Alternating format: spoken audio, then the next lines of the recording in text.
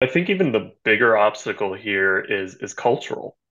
You're basically like this kind of software maps best to organizations where roles are very fluid and the organization's very agile. And it's fairly easy for employees to move from project to project, department to department, which we like. I know that's the big thing these days. Oh, we're agile. We're going to be agile. We're becoming agile. But like, are you really agile? I would say a lot of companies are not.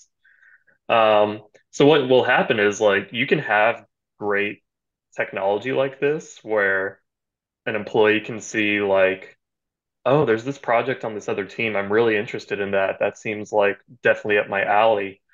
But if their manager is like, oh, you can't do that project. We're so busy right now. You can't, like you have so much on your plate already. I don't want to lose you to this team. Like, sorry, maybe we can talk about it later. Like, I think that's the biggest obstacle to kind of the adoption of this technology is just a cultural aspect. Like, you're asking for a fluid sort of role structure that just isn't very common right now.